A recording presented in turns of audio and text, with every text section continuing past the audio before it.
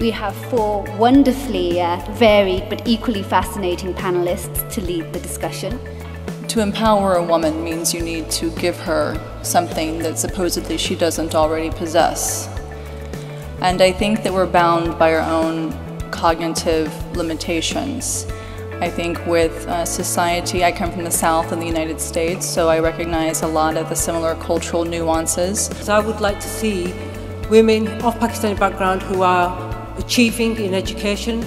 As somebody who's been a governor of a university, I've seen plenty of young women coming through the education system who've done really, really well, but they are not still getting the jobs that they should be getting with those qualifications and that experience. We really need to understand that women often stand at the crux, at the epicenter of a number of critical relationships. And for women really to reach self-actualization, it is very important for them to be given the kind of support that they need from whichever organization it is that they work in, but also from the family, from the community at large. So I don't think the challenge really is from the point of graduation, if you like, or getting into the workplace. I think British Pakistani families are very proactive in pushing their daughters to achieve scholastically and going forward in that.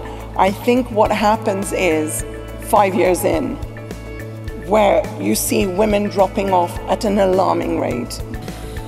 Often British Asian women have to juggle multiple identities from cultural, religious, gender and professional perspectives.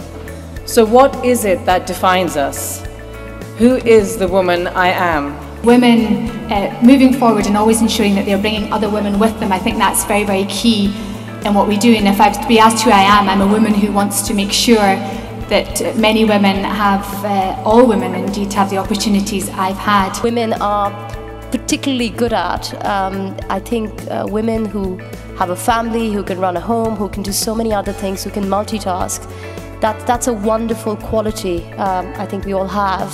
The best part about doing anything in life is when you walk off the pitch, you have somebody come up to you and say, you know, I've never seen someone bowl like that ever before, or you bowl like Shane Warne, and it's amazing to, you know, have somebody who doesn't even know your name to say you have talent.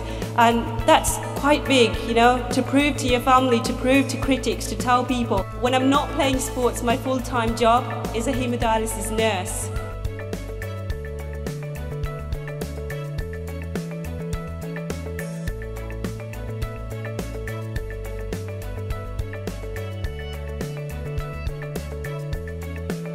And my message to the girls out there is that sky is the limit. We can aim for whatever we want to.